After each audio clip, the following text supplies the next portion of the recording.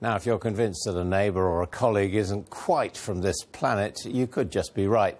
A Cambridge University professor says that if aliens exist, the principles of evolution mean that they're likely to look like humans and not like little green men.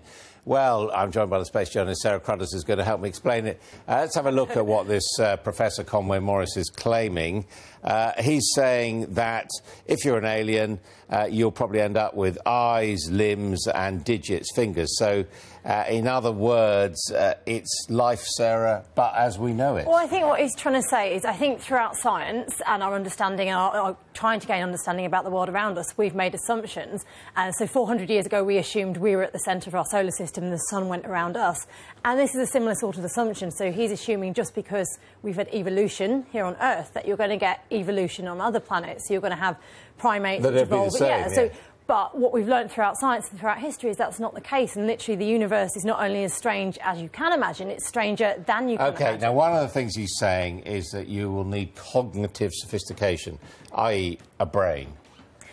Will aliens have to have a brain? Or? Well, if there were to be intelligent life, they'd have to have some sort of form of a brain. But there's this thing known as the Fermi paradox, which actually means if there are intelligent aliens out there, why haven't they found us just yet, considering how many his argument is that other creatures, like sharks, for example, have evolved along a similar pattern to us, if you see what I mean. Brains, but again, that's fins. quite an arrogant assumption, though, to assume that just because life on Earth is involved in that way, it would do on other planets. All right, so where's this life likely to be? I mean, there have been quite a lot of looks in our solar system, aren't there? Well, the thing is, with life elsewhere in the universe, it's more a case of disproving rather than proving. And within the next 40 years, we'll probably be able to say with almost certainty that there is some form of life out there. And if you take our own solar system, so you have Europa, which is a moon around the planet Jupiter, the biggest planet in our solar system. You could fit all the other planets inside it, and Europa is special because it's got a frozen ice surface, but beneath it we believe the seas, and we know from our own experience of our own planet that life can exist in the strangest places. But what they're talking about is sort of single cells or potentially amoeba. Alien fish. We don't know.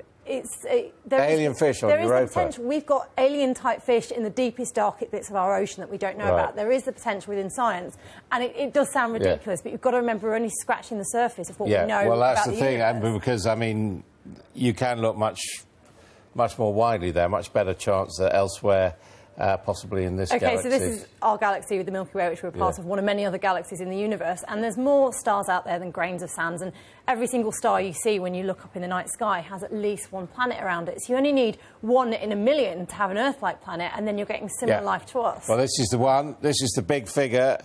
There are and the rest, 100,000 million stars in our galaxy. Yep. And there's supposed to be 100,000 million galaxies. Yeah, right? The universe is teeming with life in some form or another, whether it's like us You're sure of or that? whether it's like that. It's more a case of disproving rather than proving. OK, you think there's life out there? Well, thank you very much indeed. Thank you.